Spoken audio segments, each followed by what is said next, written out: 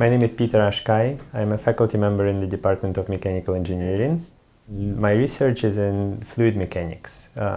We study flows of gases and liquids and the interactions with various objects. We actually do this using an imaging approach. We take a series of photographs of video recordings of the flow itself, and then we extract information about the forces that the flows exert on the walls of pipes or structural components and how the sound is generated. The flows that we study occur in a really wide range of applications in both engineering and in nature.